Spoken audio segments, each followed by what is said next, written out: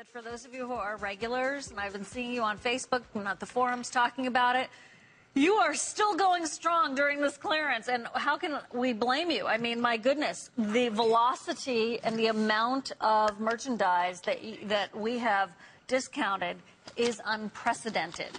This is 566629. Now, Victoria loves that look of black diamonds. Who doesn't? That looks so pretty on your hand. That is so chic. And you know what? And we white forgot diamonds. to mention to you, because we're in such a frenzy to get you as many items as we can.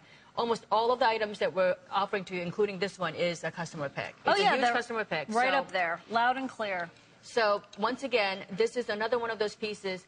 This, to me, is that ultimate Beverly Hills ring, because you get, you know, the black and white diamonds. First of all, black and white is always in. You know, every year, all of us designers, you know, pretty much in home and everywhere, it's the new neutral, the new black.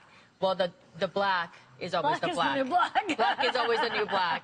And that's a given. Right. And when they said it's a new black, they really mean in a way that it's that versatile. There's nothing more versatile than black. I mean, Siobhan's showing you with what do you call it? A lot of neutral color, you know, the black colors. But think about what it would look like if you did. You know what? Even Siobhan, like if you love yellow, go for it. Look at how beautiful that looks.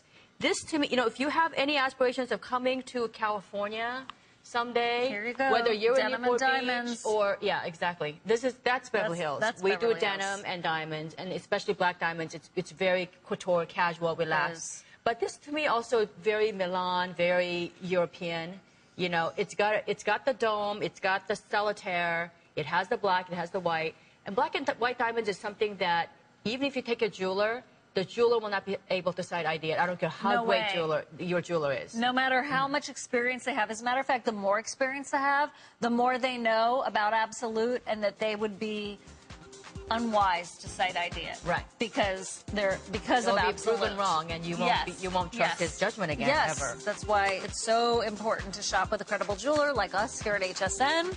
An update already, no surprise.